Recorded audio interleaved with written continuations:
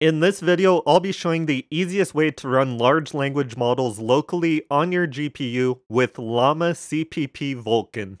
Now the reason why this is the easiest method is because it doesn't rely on the CUDA toolkit for Nvidia or ROCm for AMD. Instead, this uses Vulkan shaders to do the processing, which is the same API that Linux games use. So in other words, as long as you can play games on your system, then that's the only requirement, nothing else is needed. And performance is also extremely good. In fact, it's so good that if you're using an AMD GPU, there's really no point of using ROCm for LLMs. But if you're using an Nvidia GPU, then there are other methods that will be faster. For example, llama-cpp and other programs can be compiled to use CUDA instead of Vulkan, which gives better performance, but the difference isn't much. I benchmarked an RTX 3060 and found that CUDA gave about a 7% boost in performance over Vulkan. However, unless you plan to use CUDA for other applications, you might be better off just sticking to Vulkan, because having CUDA installed on your system takes up a lot of storage and can lead to longer system updates. Now, I'll be doing this guide on a fresh installation of CachyOS, but these same steps will work on any other distro. The reason why I'm using Cachy is because it's currently the most popular distro, and I've noticed from comments on my previous videos that a lot of new users who just switched to Linux are using Cachy. So I figured it would be the best distro to use for these sort of demos. Also, I'll be running the models on an RX 9060 XT 16GB. But again, this guide will also work for Nvidia, and it should work for Intel Arc GPUs as well. Alright, so to get started, let's first go to the GitHub page for llama-cpp, and then click on Releases. Scroll down and you'll find a list of different versions to download for various operating systems and architectures, including some for Windows and Mac. The process on those operating systems is similar, but of course not exactly the same. But most of the tips I'll be giving today are still relevant for those systems as well. So since I'm running Linux, I'll go ahead and download the Ubuntu Vulkan version. Even though it says Ubuntu, it should still work for any other distro. Next, go to the Downloads folder and extract the downloaded zip file. You should now see a folder called Build. Click into the folder and then go into the Bin folder. Then right-click an empty area in the folder and open a terminal here. Now before running a model, obviously we'll need to pick one. The best place to find these is at huggingface.com, but picking a model from the enormous sea of different models available here can be daunting, so here's a super condensed explanation of how to pick one. First is the name of the model, which will depend on what you're trying to do. For example, if you need help with coding, then Qwen models are a good choice. Or if you want a more general purpose LLM, then Gemma is a better option. Of course, there are tons of other models, including Llama, DeepSeek, Claude, and much more. But for the sake of time, let's just stick with Gemma for today. Now let's talk about VRAM capacity, which is the biggest limiting factor when it comes to choosing a model. This is because the number of parameters a model is trained with directly determines how good it'll be, but more parameters also means more memory. Now when it comes to Gemma 3 models on consumer GPUs, I recommend either 27 billion parameters if you have at least 16 gigs of VRAM, or 12 billion parameters if you have less than 16 gigs. You'll also want to make sure you include gguf in the search box, since these provide quantized models. As you can see, there are a few different authors who have created more or less the same model, but have applied slightly different customizations. Any of these models should work very similar, but I decided to go with unsloth's model. Now like I said, ggufs provide quantized models, which we can see here on this side. The lower the quantization, the lower the memory requirements, but the quality of the model also suffers. In general, Q3 is considered the lowest you'll want to go, and the sweet spot is right around Q4 or Q5. So if you have enough VRAM, I'd definitely go with Q4 or Q5.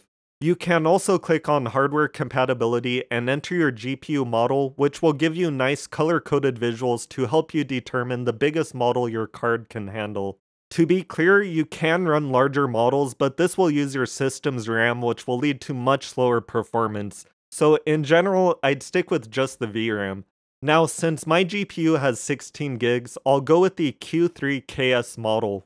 I want to make sure I leave some extra memory available for the desktop environment and the browser. Once you've determined which model you want, click on it, then in the top right, click on Use this model. Then click on llama.cpp. If you don't see it on the list, then click on the settings box for local apps and make sure to check llama.cpp. Now when you click on it, you'll be given this screen. All you need to do is copy and paste this command into the terminal, but make sure to add a period / in front like you see here. And also add 2 more options. I've included this command in the video description to make it easy for you to copy and paste. The -fa on command turns on flash attention, which can improve GPU performance in some cases. This command isn't necessary, but it usually never hurts to turn it on. Now the next command is -ngl100, and this is required if you want GPU acceleration. If you don't include this, then it'll only run on the CPU. This parameter sets the number of layers that will run on the GPU. I believe the maximum number here is 120, but it really depends on the particular LLM. Leaving this at 100 should max out most models, so I recommend just leaving it at that. Now there are a number of additional parameters that can be set here which might be important depending on what you're trying to do. For example, if you want to set up an LLM for vibe coding, then you'll need to specify additional parameters here. But for just basic usage like we're doing today, this is all we need. So now I'll hit enter, which will automatically start downloading the model. And then once it's finished, the model will start running. You'll know the model is running when you see this message indicating that the server is listening at this address. You can either enter this address in your browser or simply right-click it and select Open Link. Also, keep in mind that you can access this from any other device running on your local network. If the devices have a firewall, then you'll need to open up port 8080. And you'll also need to replace the IP address with that machine's particular IP address on your local network. Also, another reason why I chose this model is because it supports vision, which you can see here in the supported modalities.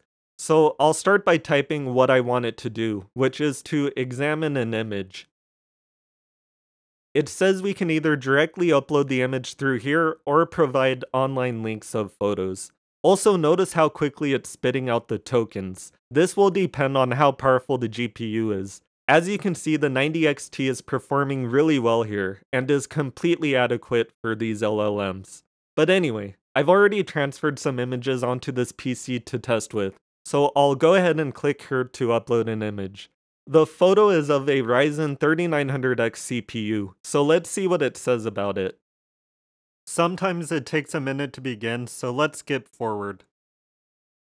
So far, so good. Looks like it's being very detailed like I asked it to. Let's let it finish and then I'll go through what it said. So it says the photo shows a close-up, top-down view of an AMD Ryzen 9 3900X processor. It's well lit and the focus is sharp, allowing for a clear view of the chip's details. Then it goes on to describe the shape and size, color scheme, marking, and text. It looks like it's actually able to read all the words in the picture, which is pretty nice. But now it's starting to talk about the pins and contacts, and here we see an infamous hallucination that LLMs are known to do. It says the gold pins look intact and undamaged. However, the picture doesn't actually show any of the pins, so obviously it can't know that, but still said it anyway. If you're running a better model with more parameters or a higher quantization, then these sort of issues should be less frequent. But again, hallucinations are unfortunately just an inherent quality of LLMs. But anyway, now it continues to describe the photo's background and lighting, which is pretty nice. Not only does it describe the object in the photo, but also describes details about the photo itself and potential use cases. It even mentioned how the photo might be used for sale purposes, which is actually correct. I took this picture for an eBay listing. Overall, it seems to work pretty good for simple tasks like this. So now let's take a quick look at the settings in the top right corner. There are various tabs here if you want to check them out, but the only options I want to point out are the temperature and max tokens, since these are probably the most useful. Increasing the temperature increases the randomness of the responses, while the max tokens limits the maximum length of each response. Tweaking these values can provide better responses if you're not happy with how it's performing. Now, when you're done chatting and want to unload the model, simply go back to the terminal and press Ctrl-C. Now let's quickly go through a few more helpful tips. The first is deleting models you no longer want. Well, to do that, all you need to know is where the models are located. So here is where they're stored by default in Linux.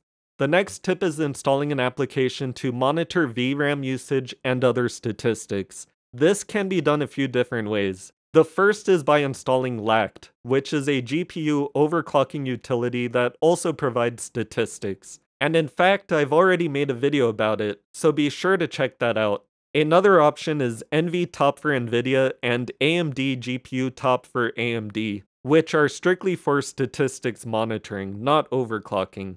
These provide terminal-based monitoring, and as you can see, AMD GPU-top provides pretty much everything you'd ever want to know about the GPU and how it's performing, so I suggest checking this one out. Now, the last tip I have is for users who are running an Arch-based distro. Instead of downloading the zip file like I did earlier, I recommend installing the system package instead. Since I'm currently running CachyOS, this can be done using Paru like you see here. This is the preferable method because it'll keep itself updated and will automatically check every time you update your system. The only difference is when entering the command to run a model. Instead of adding a period / to the beginning of llama-server like we did before, now you can simply enter llama-server without the period / and you don't need to be in any specific folder to run it. So if you previously downloaded and extracted the zip file, then you can go ahead and delete that.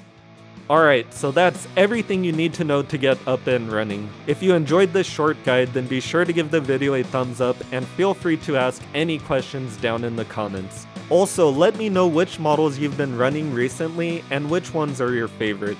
I am planning to do more videos on this, including customized projects that utilize LLMs and other types of models as well. For example, I previously created a free and open source smart security camera app that utilizes YOLO object detection. So check out the playlist for that project if it sounds interesting. Even though I'm not one of those people who bought into all the hype, I do think AI can be useful for certain applications. So it'll be interesting to see what else I can do with it. So if you're interested in seeing that, then be sure to subscribe and stay tuned. As always, thanks for watching and see you in the next one.